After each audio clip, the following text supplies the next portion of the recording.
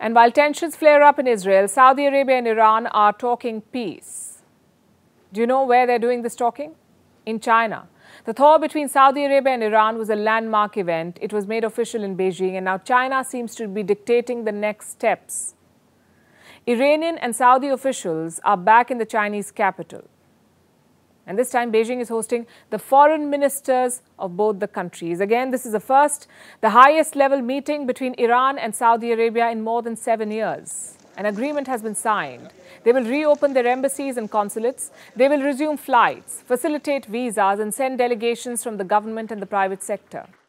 Saudi Arabia and Iran issued a joint statement, and this is what it said.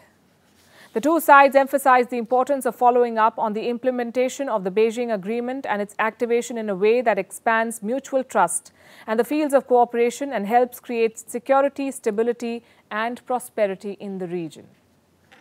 For China, this was yet another opportunity to blow its trumpet and take a victory lap.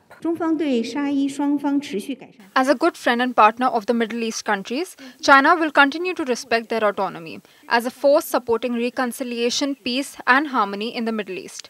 China will work with Middle Eastern countries to implement global security, development and civilization initiatives to promote security, stability, development, prosperity, tolerance and harmony in the Middle East.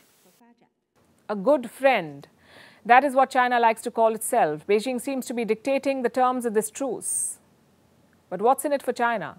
Economic benefits and political heft. China has two priorities in the region: energy and economic ties. Let's talk about energy first. And this is pretty straightforward. China is among the biggest importers of energy in the world. In 2019, about 67% of China's energy came from outside. The crude oil came from imports. Saudi Arabia and Iran are the leading exporters. If they're friends, China can easily ensure energy security for itself. Its second priority is economic ties. In 2021, China and Iran signed a major pact, a 25-year cooperation agreement. By some estimates, this deal was worth $400 billion, but the plan was a non-starter. For two reasons: A, the American sanctions against Iran, and B, the volatile situation in the region. Saudi Arabia and Iran were arch rivals, so China did not have a lot of room to operate. But now they're burying the hatchet, and China can pursue more deals. It can expand the Belt and Road Initiative in West Asia. After all, less conflict is always good for business. China would have learned this by now in Pakistan. In West Asia, here's the next challenge it faces. Not fighting is one thing. Working together is quite another. Can China get Saudi Arabia and Iran to work together? They've been arch enemies for decades. They have religious differences. Iran is a Shia majority country. Saudi Arabia has more Sunnis. They're also involved in a power struggle. They've been fighting proxy wars in Syria, in Yemen, and Bahrain. There has been deep mistrust and open hostility. Can China undo decades of bad blood? Also, where does it leave the United States? The writing is on the wall for Biden and his team. America's influence is shrinking. China is becoming a force to reckon with.